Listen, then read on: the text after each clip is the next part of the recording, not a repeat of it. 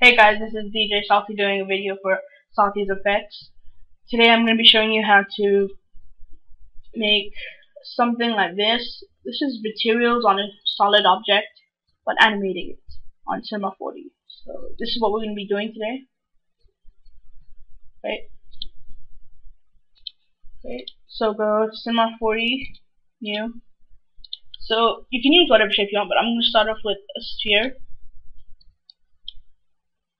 Just take that up. I'm going to make it a bit bigger. Okay, so once you've got your sphere,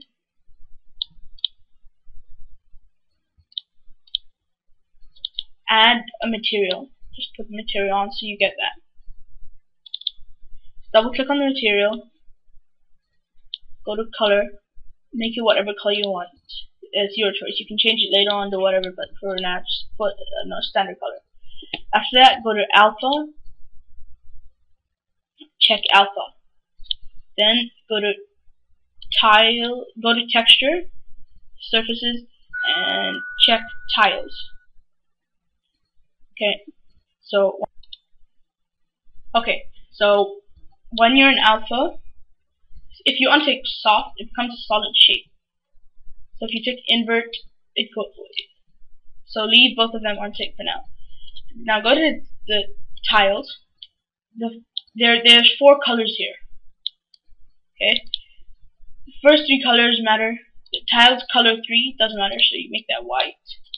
Second one you can also make white, because that affects your. So this you can make what color you're going to plan to use. So that's what it is. You can make that white too. Yeah. So go back to alpha and tick invert.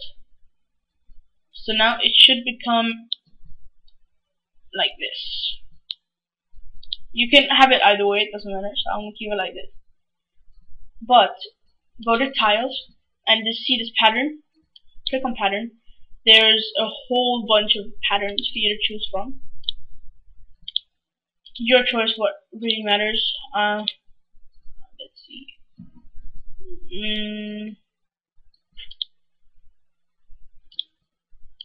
There's a whole lot of them.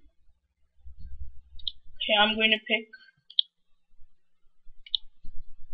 this radial lines is really nice, but I did that in the video, so I'm just going to use brick. Looks nice. I'm going to use brick. You can use whatever you want. Okay, once you've done that, make sure your keyframe is on 0 and you're happy with your colors and that. Hold here at global scale, make it 0,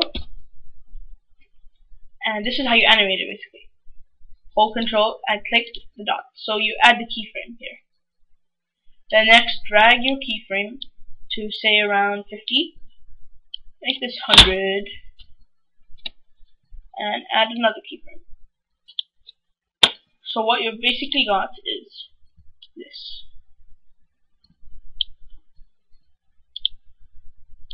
Now if I hold it here and animate for you and render it, you'll see these smooth it's not smooth, it's bumpy. So my render settings are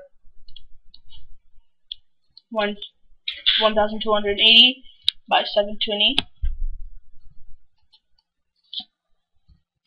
and all frames. Save whatever you want. QuickTime. But for fast render settings, go to make this 29.97 and change this to millions of colors. It's really fast. And go to anti-aliasing. This is for the bumpiness. Make it your geometry, yeah. Animation filter, your animation filter, and make geometry best. And that's it. Just make the radius 6 to 6, and you should be good. See now when I render it, smooth. Okay. Now that we've got that done,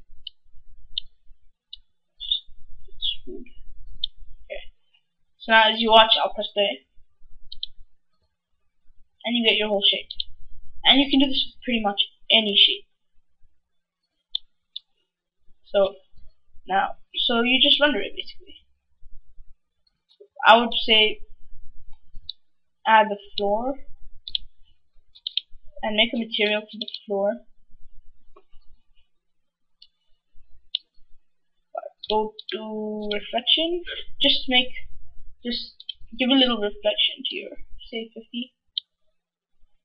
Give a little reflection to the floor, so when it's animated, when you're looking at it, it looks nice.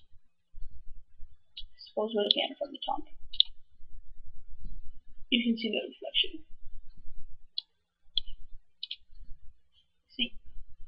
Okay, so you can add a light, anything, and then start your render. Thanks for watching, guys.